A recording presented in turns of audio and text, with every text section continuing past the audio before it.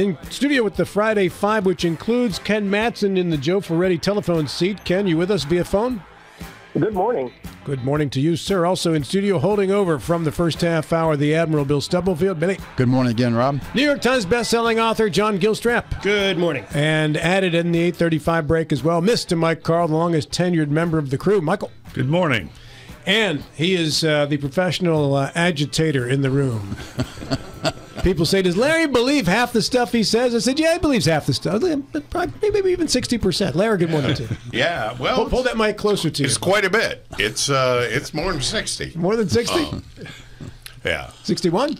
Oh, well, I'd say quite a bit more than that. Mostly, though, I disbelieve the opposite, if you know what I mean. Oh, I do know what you mean. I think at this point we all know what you mean there.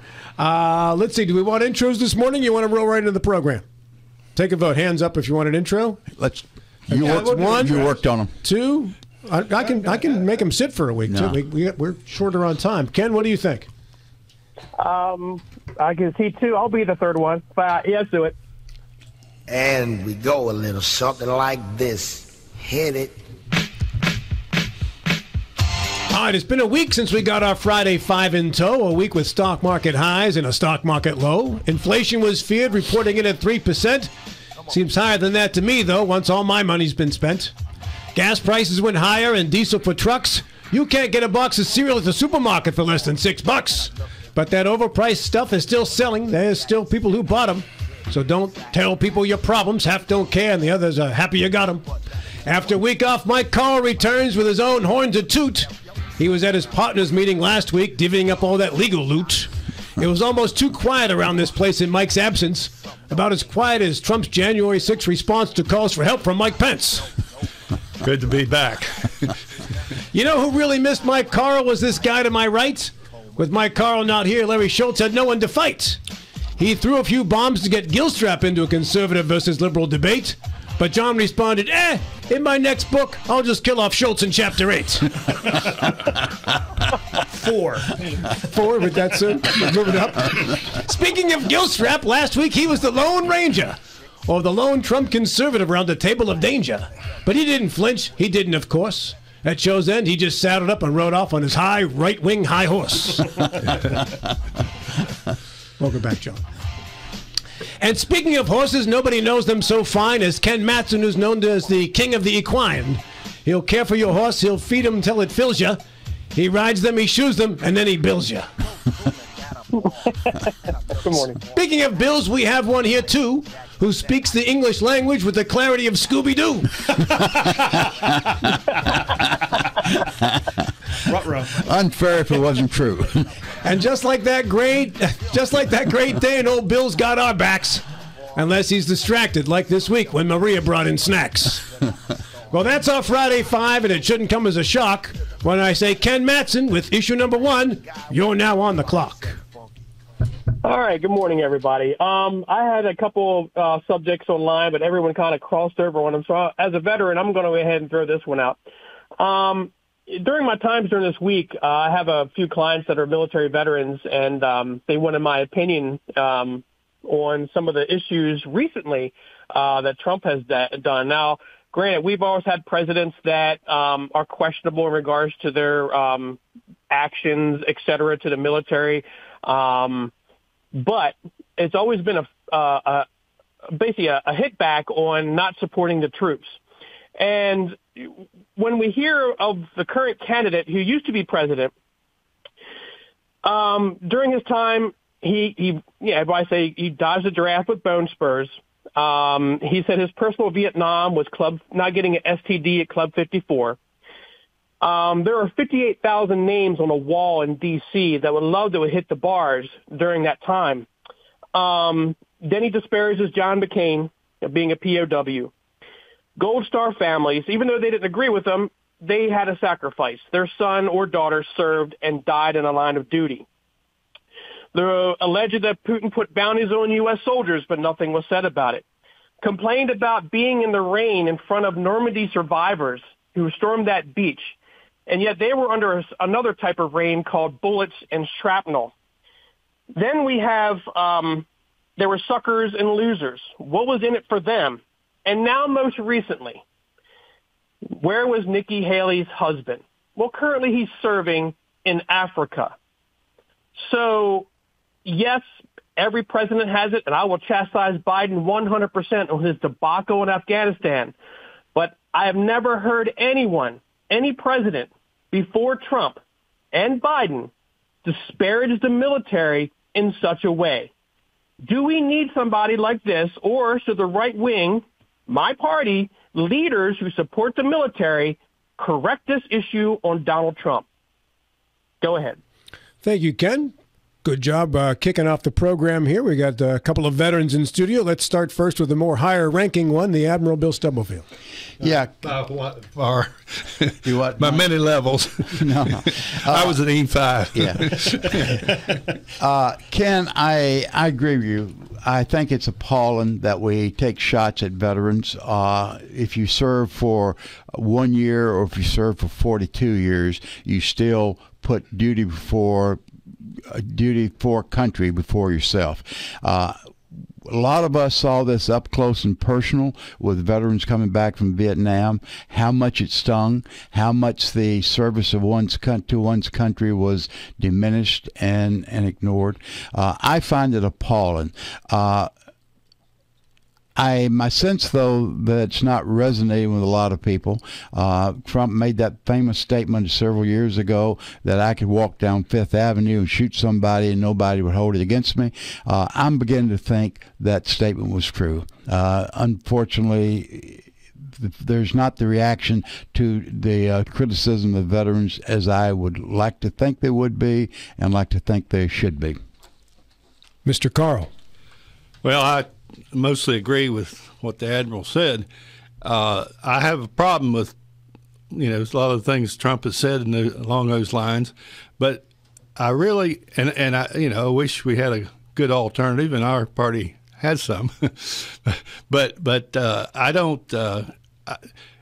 Trump is just a visceral. And I don't think this means that he really doesn't respect the military. He just makes statements and takes shots, not because he's inherently anti-military, but he doesn't. What he says and the way he operates does not show enough respect. And so I agree, it's a problem. But it's even worse are these neo-isolationists that many of whom aren't as concerned about the military, and particularly the ones overseas, as they ought to be. Mr. Gilstrap. We have to understand, and I'm not going to defend anything that Trump said because it's sort of indefensible, but let's think about what is baked into the Donald Trump cake, or the cake that is Donald Trump. He's a bloviating gas bag. He says he's completely transactional in the sense that if he gets his feelings hurt, John McCain opposed him in political issues, so John McCain became a bum or a coward, whatever it was, losers go to prison, whatever it was that he says. You can't justify those words coming from anybody, and the fact that it hammers a veteran, quite honestly, is no different than if it hammers anybody else. I mean, the veterans are kind of a protected class in terms of respect, as in the respect that they have earned. But Trump is an ecumenical insulter. He if you're in his way, he will insult. But let's look at the record. While he was president, he completely rebuilt the United States military. He did not start another war. That was nice, the first president in quite some time. Secured 3 pay raises for service members and their families. Established a Space Force, was the first new branch of the United States Armed Forces since 1947. We can argue the wisdom of that, but it was at least a focus on the military. Modernized and recapitalized nuclear forces with missile defenses to ensure that they continue to be a strong deterrent. Our missile defense capability right now, our entire arsenal, is suffering, but at that point, our nuclear defenses were getting pretty rusty. He upgraded cyber defenses by elevating Cyber Command into a major war fighting command. That had never been done before. It used to be part of Space Command in the Air Force. Now it is a combatant command with its own 4-star leadership. He destroyed the caliphate. completely wiped out the ISIS caliphate. So if we're going to judge a man based on the gas-baggy words he uses, or are we going to judge a man by the actions he actually takes against pushback from the other party? I'm not an apologist for Donald Trump's mouth, but I think we have to recognize that this is not his words do not necessarily reflect an active, practical disrespect, but it certainly reflects an audible disrespect. So don't judge a man by his words, judge him by his actions, is what you're saying. Yes. Mr. Schultz. Sure. One of his actions that I'll be happy to judge him by is a worship in public, not of military veterans, but of Vladimir Putin. And they have done everything they can. They're now denying, the Republican party's denying aid to Ukraine, stopping it in the House, making him stronger. Does Donald Trump balance that in any way by suggesting to Putin, don't think for a minute you're taking a step into another NATO country? You're not going into Poland. He doesn't do that. What he says instead is, if they don't pay their bills, I will call him up and tell him do whatever the hell he wants. Yeah, I don't understand how there's a difference between what a man says he believes and some other set of events that cause you to think that, well, maybe he doesn't really believe that and he's just bloviating. So do you think that Biden actually believes that Mexico shares a border with Gaza? Or was No, any more than Nikki Haley shares an identity with Pelosi. You said we have to take a man at his word.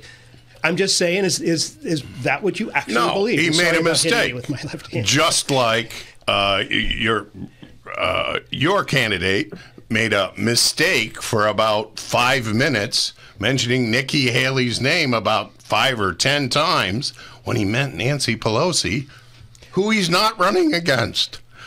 So, look, there are those issues on both of these sides, but only one guy doesn't care about our enlisted people.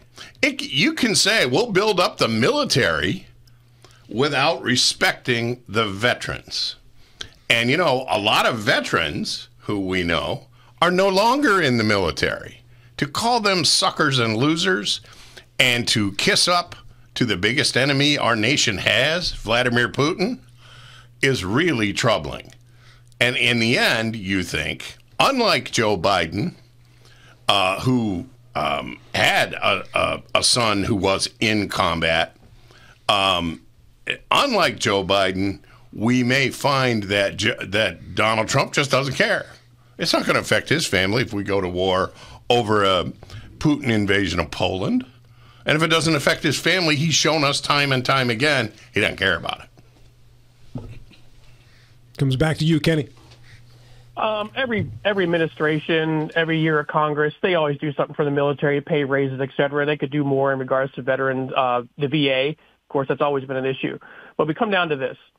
Everybody on this panel pretty much agrees it doesn't disparage the military. And I think we've shown more courage on standing up to that type of talk than our leaders in D.C. And I think they should do the same. You can agree with the guy. He was the greatest thing, whatever. It's all your personal opinion. But when someone says something bad, have the spine, have the cojones to stand up to it. That's all.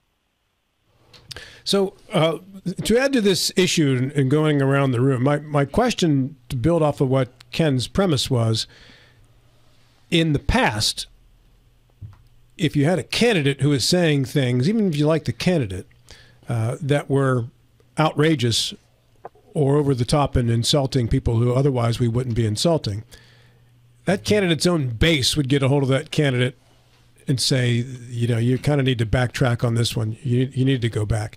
The Trump base, I think we can agree, has a very large patriotic contingent that was pro-military and was pro-police. Right? And Mike Carl just raised his hand. Yeah. Right? And they were that's a very patriotic, red, white, and blue, Chevy trucks, hot dogs, commercial during baseball game base. But for whatever reason, this base continues to applaud this guy when he says these things publicly. They don't groan in public when he says these things. There's no groaning going on at his rallies. It's fervent applause and over-the-top adulation. And this puzzles the hell out of me because I don't understand where that's coming from, because they should be groaning at some of the things that he says. It goes against everything that they previously believed. Rob, what we're hearing, Rob, is from a very vocal, very supportive segment on both sides of the fence. Where this is going to come down, where it makes a difference, is in the general election, where the bunch of moderates that are not particularly vocal are going to express their feelings one way or the other. I think statements such as this is going to work against the large swath of folks in the middle. But we'll find out come November. Right, and I get that as far as the general election goes. But in regards to what he's doing right now, I don't understand. In the past, if you didn't like something that your candidate said, you just stayed quiet, maybe, or maybe there was, like I said, a groan in the crowd when somebody would say something. But it doesn't happen at his rallies. And you can say, well, Biden's worse about the economy and inflation and the country sucks and the border. Okay, then if that's great, that's fine. I get that. I get that Biden is not the good alternative to Trump. I understand that. But it still doesn't make sense that even though you don't approve of Biden, you still applaud when Trump insults veterans. No, explain that to me. Yeah, I just don't get it. His rallies, that's exactly right. But I do not think the country as a whole, they're applauding when he insults veterans. And this whole thing about rallies, I mean, that's just emotional, superficial crap.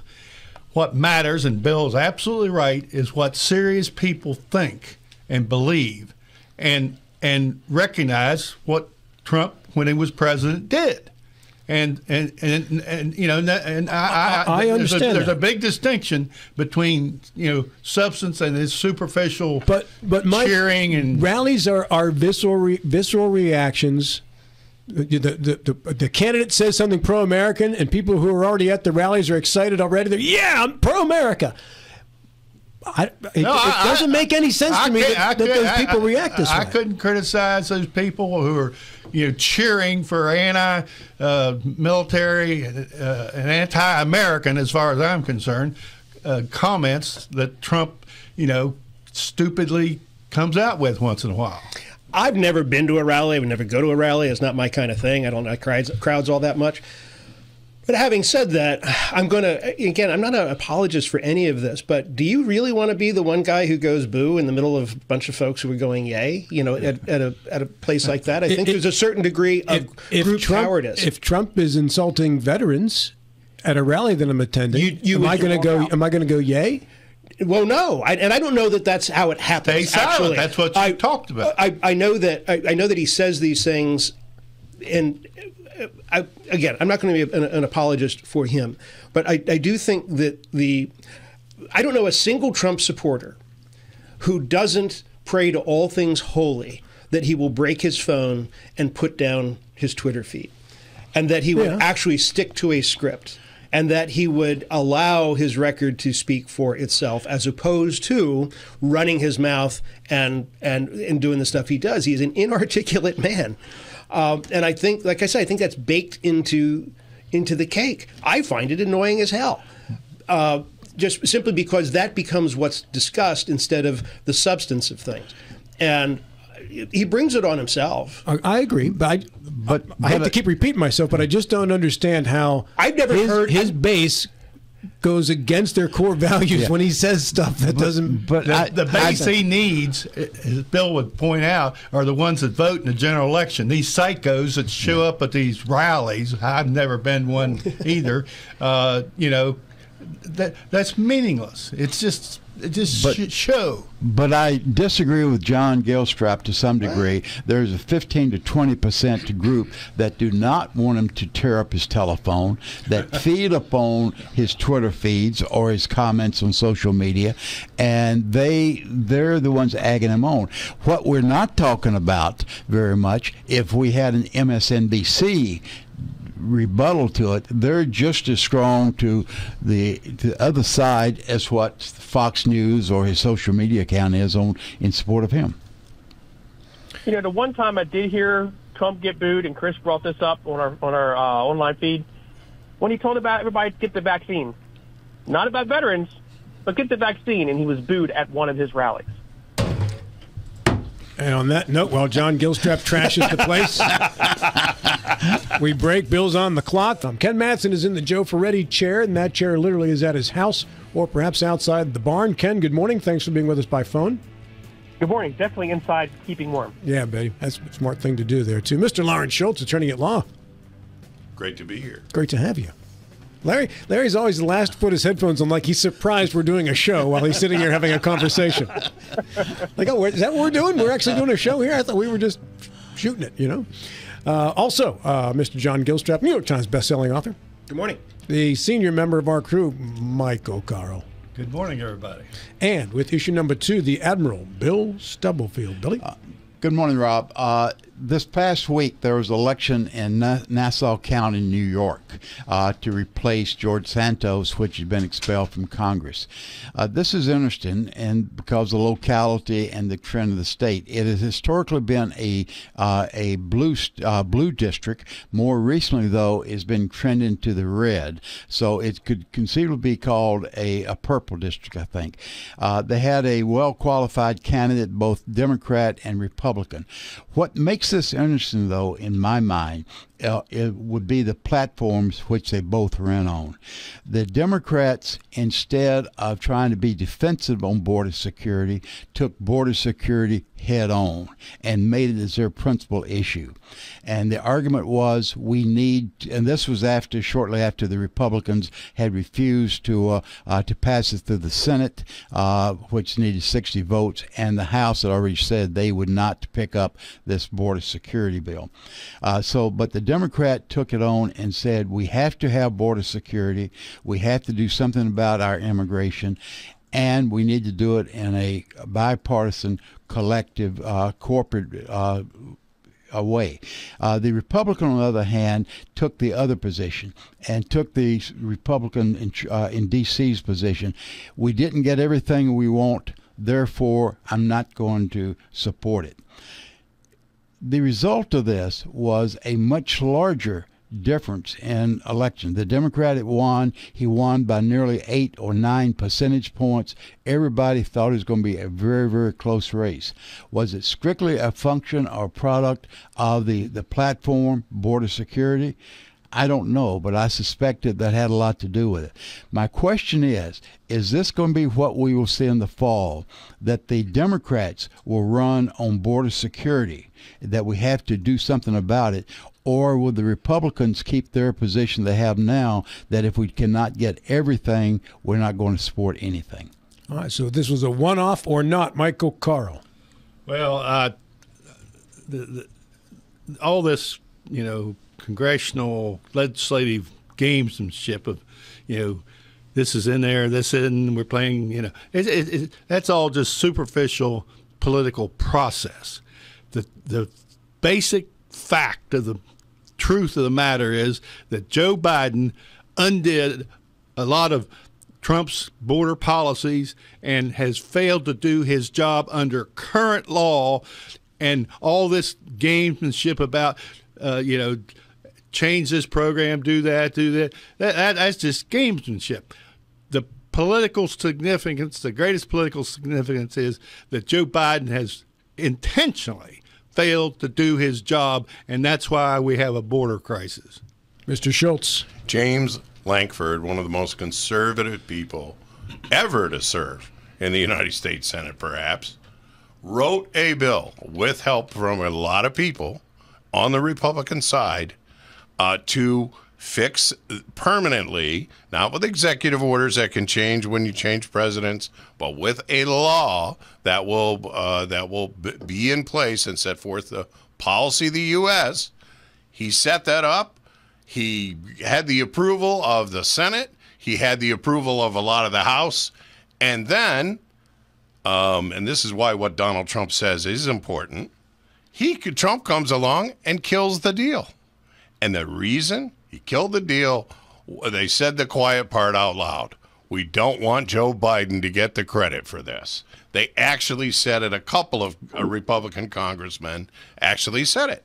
So either the border is a problem, in which case you had a golden opportunity to start fixing that problem, or it's not. If it is a problem and you don't fix it, then I got to think you're lying when you say it's a problem. The way to fix the problem is to get rid of the president who's not doing his job. That's not what Lankford thought. Lankford thought, and the whole Republican caucus was with him for a while, that a new law was important. And they wrote one, and it was sweeping, and it was important. And then all of a sudden it wasn't important anymore because the MAGA guy, who, we're going to just ignore what he says. This was something he said, and he killed the bill. He killed it. That's why having him as president is not going to be a box of chocolates next time. Mr. Gilstrap. Oh, the hypocrisy. 4 years ago, 3 years ago, when Joe Biden came into office and he destroyed the border policy of the United States. He did it with a pen. It's easy enough to do with a pen. It's easy enough to undo with a pen. Joe Manchin on this show said guilty as charged. Joe Manchin absolutely, by God, killed our border security. He owns it as a Democrat. Shelley Moore Capito, who was on board and then not on board, said that she heard from so many of her constituents that this was a bad idea. Representing the constituency, she voted against it. I won't speak to their hearts because I'm not those people. From a purely political standpoint, cold politics. And the crisis has only gotten worse and is only a crisis because it's affecting Democratic states. It was never a crisis in the mind of Democrats when it was strictly the Republican southern border that was being invaded. Now that Abbott and DeSantis are shipping their as chattel, by the way. I mean, it's a horrific thing that's going on. But it's the only solution is to share the misfortune.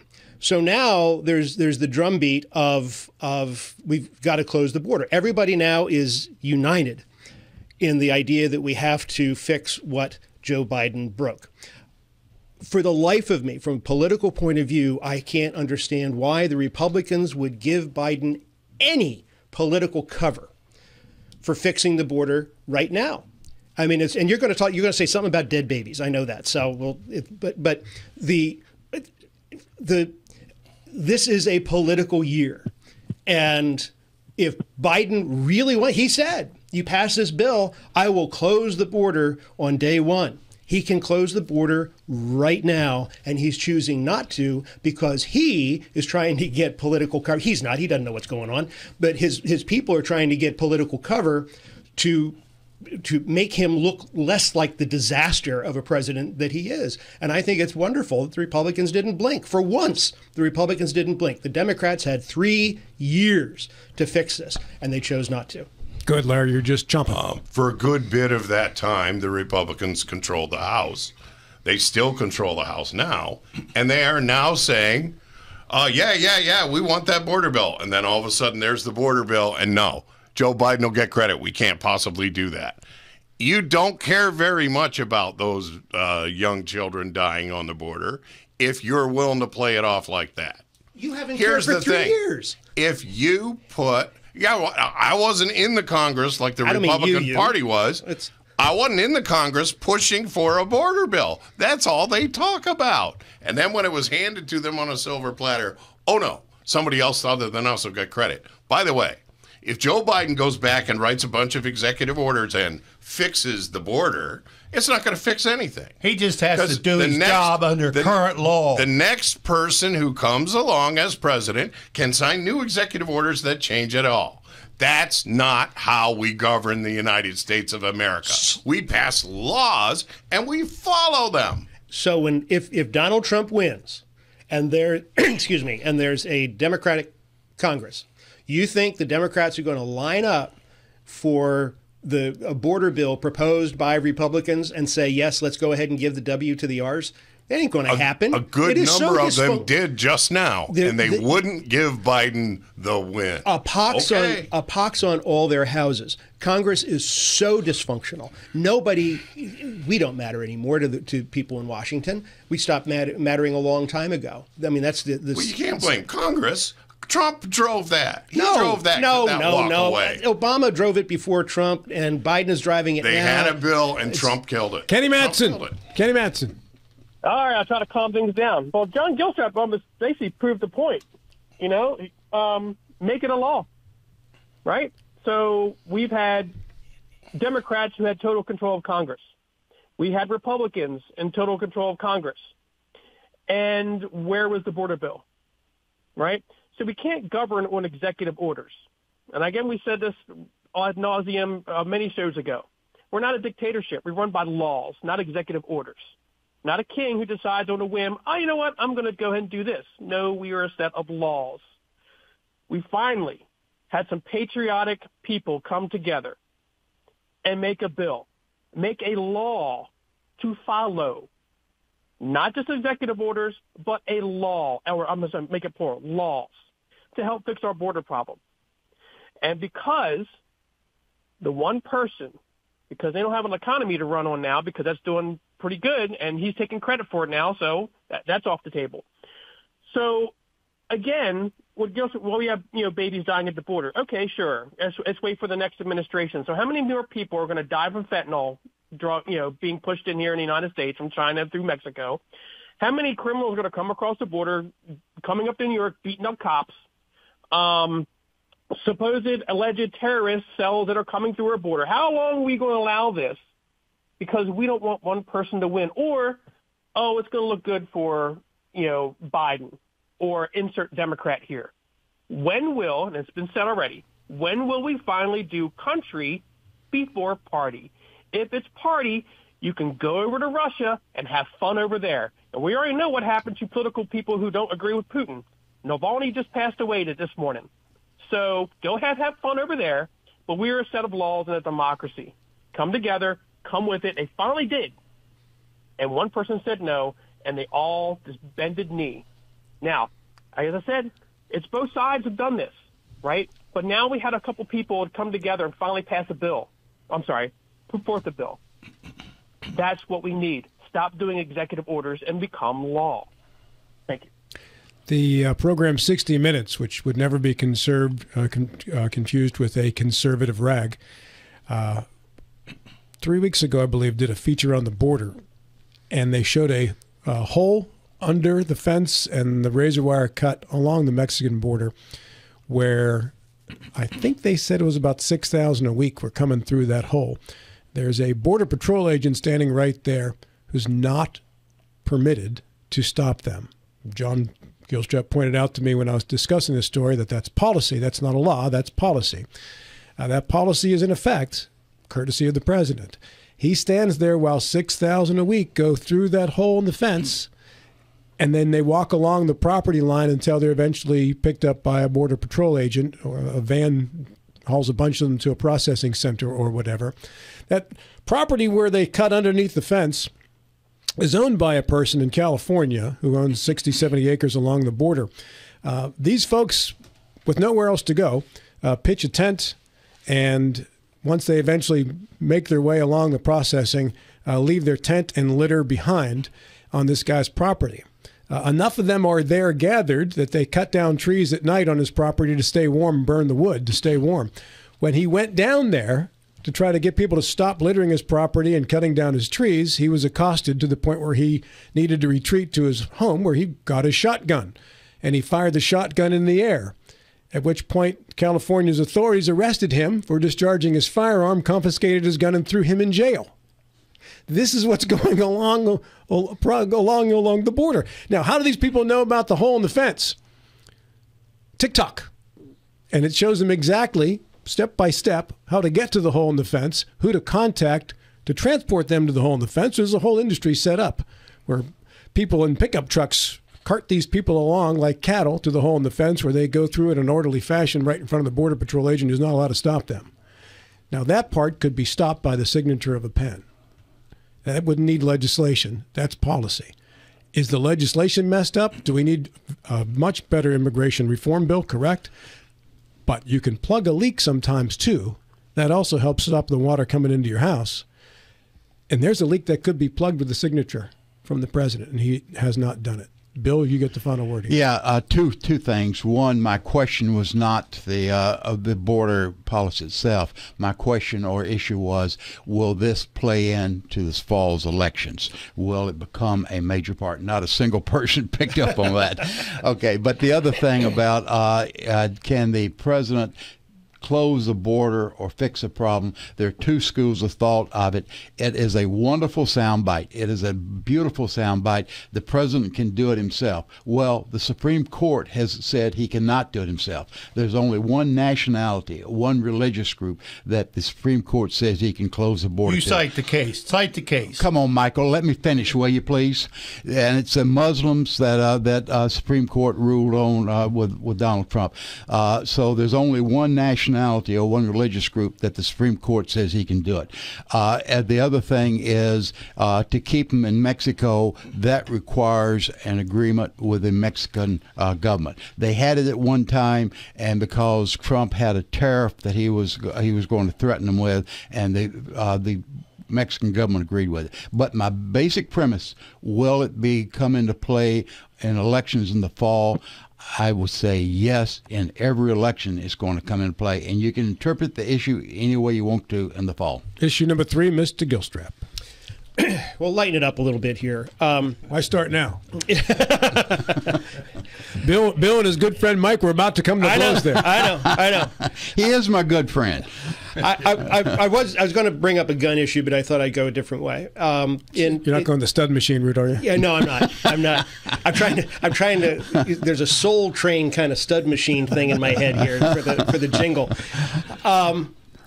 In California, there's a race for Dianne Feinstein's spot. She recently passed away, and among the candidates for this senatorial spot is a lady named Barbara Lee, who is, with her facial noisemaker, suggesting that there be a $50 minimum wage to be paid for workers, because that is what is considered to be a survivable amount. Now, I don't want to go too far out over my skis here and say that we would all think that $50 minimum wage is a bit high. If you want to argue otherwise, I think that's great. My question is, does the absurdity, in my mind, of that number expose the absurdity of inflating minimum wage across the board? We decide that it is $17, $25, pick a number, whatever it is. All that does is make everything more expensive, right? Or assuming, as she does in her justification and following up on the suggestion, it costs an extraordinary amount of money to live in San Francisco. So in order to, the minimum wage, starting wage, sweeping floors, starting wage of $50 allows people to have a livable lifestyle in San Francisco, and therefore that should be the number. Whether you want to address the specific number or not, up to you. What I really want to talk about is elevating minimum wages. Is it an exercise in folly, or is it something that actually is necessary? Mike, we've had this discussion before. I'll bring it up with you right now. Well, I can't remember this discussion that you're referring to, but I will say something. The minimum wage concept is just a major exception to the free enterprise system.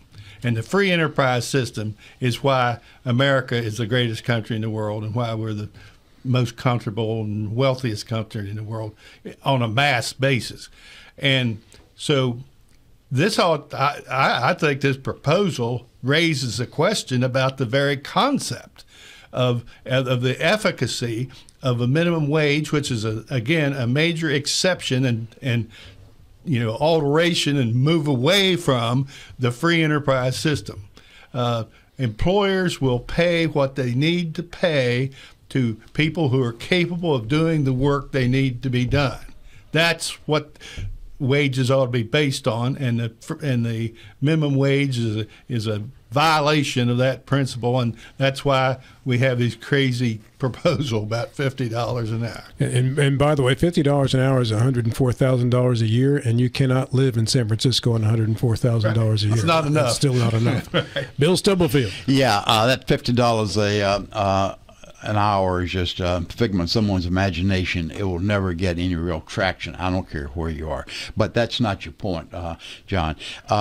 The reason we have a minimum wage is, and I agree with Mike Carl on a lot of things, our capitalistic system is the free market is the way it should go. But there are examples, many examples, that someone has taken advantage of it and have abused. We hear these stories throughout our history of folks working way, way below the poverty level. Should we resort strictly upon our free market, with accepting that there will be abuses? That's the question that we've had for quite a while. I think there needs to be some protection for these abuses that we've had, the kind of the labor camps, if you will. But I think it's a very slippery slope. I think it needs to be done in moderation. Mr. Schultz. Yeah. The candidate in this Senate race who made that proposal is running fourth, will finish fourth, and is not a credible person who's going to become a member of the U.S. Senate. So it's more likely that some retired West Virginia, Joe Manchin, will move to California and become a senator from California than that Barbara Lee will become a senator. So it raises the issue of whether minimum wages do anything. But in a nation where the union movement has been killed and workers can't agitate on their own with their group to get protection, you don't want to trust your life to the goodwill of American capitalists. Because the only people whose goodwill they're interested in, like Donald Trump, interestingly enough, is their own. And so they're not going to make your life fabulous or give you a way to scramble by.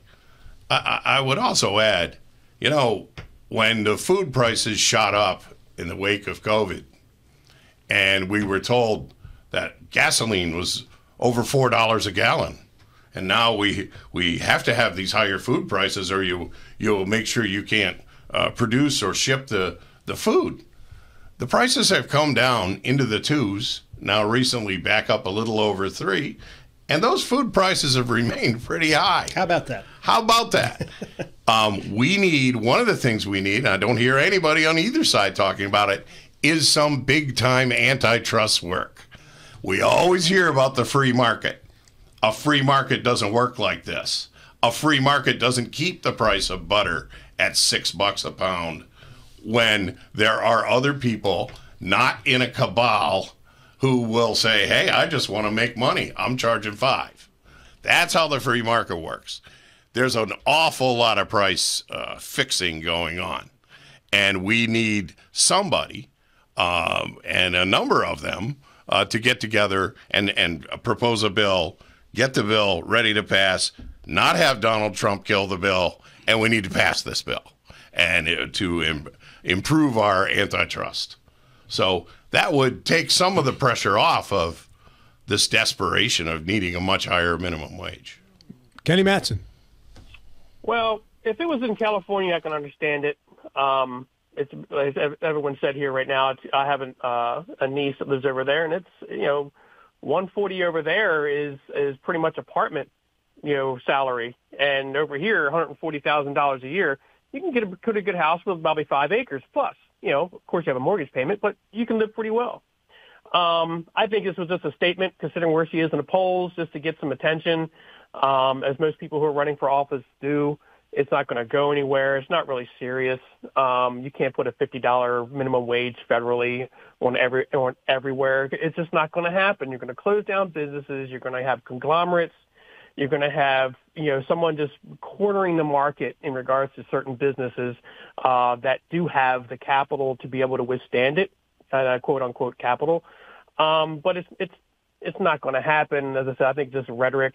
But Larry does bring up a point in regards to everything's still going up. Well, why? Right? So profit. Hey, we're a capitalist society. We're about profit. But now, what's been recently about shrinkflation, right? I saw it with my bag of Doritos for the Super Bowl, right? How many times do you see our chocolate bars getting thinner and thinner, and they cost even more, right? So yeah, of course things go up in wages, but still, you're getting less for your money, and I think we got to get back to how much can I get for my money. You make your consumer happy, you're going to continue to buy from them and not start nickeling and diming them on the necessities. So I know it's kind of going off the reservation in regards to the $50 thing, but I think it's going nowhere. I think it's just a political ploy. Well, the gasoline shortage was a farce. There was no gasoline shortage. There was never a single day when there was a gasoline shortage. I'm not sure why they drove the price of gasoline up other than the fact that people are speculating on the futures market. There wasn't a day when we went to odd even rationing for gasoline. There wasn't a day when there was a line at a gas station because a pump ran out. That never occurred. It was a farce. That was an absolutely artificial reason to jack up prices and screw people. And they still do it. I just got a text last week. Someone who's in Hampshire County paying $2.87.9 for a gallon of gas came to Martinsburg. It was $3.19. They should have been happy it was $3.19 because the next day it jacked up to $3.39. Why? 20 cents overnight? For what reason? And the other thing that fascinates me about this is apparently everybody who sells gasoline has the exact same cost of doing business. Because when it's $3.39.9 at one station, it's $3.39.9 at all of them. They all pay the same wage, pay the same utility bill, pay the exact same cost for everything inside the store. It's amazing to me that they all have the same exact cost of doing business. But nobody can be $3.38.9? Yeah. But this is free market. The only control, doesn't seem free. I know, but that's the result of free market. The only control that the federal government has on the gasoline price is the strategic reserve. They can pull out of the strategic reserve. But other than that, they have little or no influence on the price of gasoline. I didn't blame the federal government for it in the least. Final word comes back to you, John. I think, well, in terms of free enterprise system of gasoline in particular, have you ever watched where I used to live in Fairfax, there were gas stations on opposite corners, and the downward pressure on prices was amazing. They look at each other and then kind of race each other to the bottom. Gone now. And well, it was good for the consumer.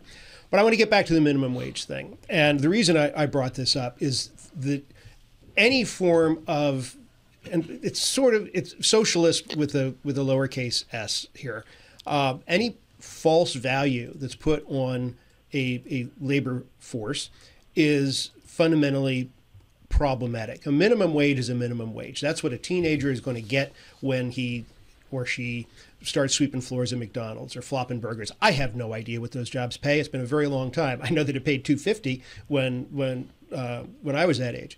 The idea of a minimum wage is to earn your way out of it.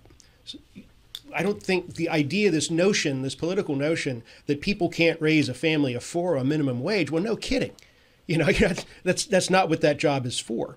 Minimum wage is to come in, you learn, you get promoted, you go get another job, and then you come back, whatever the case may be. But I think the notion of minimum wage at the basic level, $7.50 or whatever is the number. It's $8.75 in West Virginia. $8.75.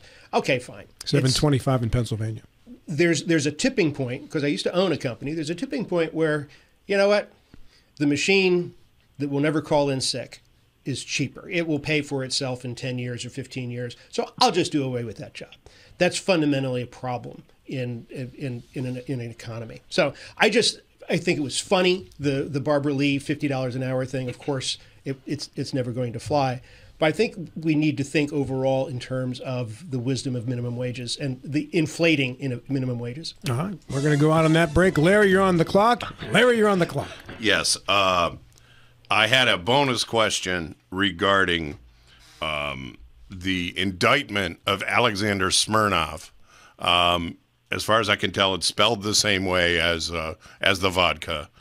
he was the centerpiece of the Republican Congress's impeachment of Joe Biden, because he had all this fabulous information to provide regarding corruption by Hunter Biden, money flowing to Joe Biden, and now all of that material is the subject of Mr. Smirnov having been indicted by the feds.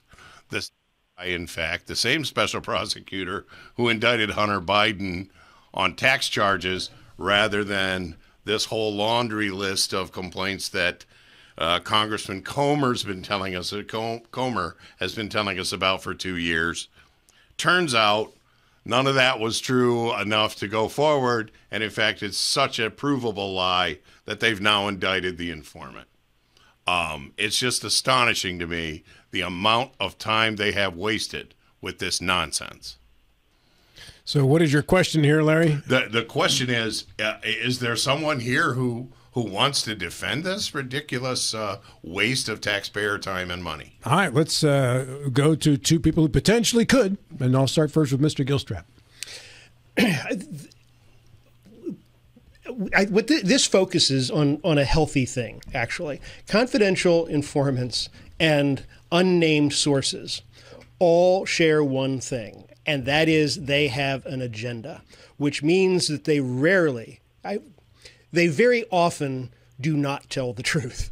They tell truthy truths, and people will tend to glom onto the lie that forwards their own agenda.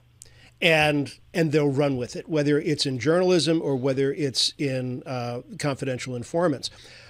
Given that this is a criminal trial or criminal charges that came from this, and assuming, I don't see the evidence, but I have no reason to doubt it, assuming that this guy actually did lie, he should be buried under the prison. Mr. Carl. Well, an indictment is a charge. That's why we have the system we have. So, but even if he's convicted, and everything he was doing, they're claiming he was doing and lying about, is confirmed. But that hadn't happened yet. But even if that happens, that doesn't change the absolute fact that Joe Biden is a corrupt influence peddler for decades. We're going to just say that without any proof at all? Without any proof? The proof of the big guy, the millions of dollars that have never been denied, that have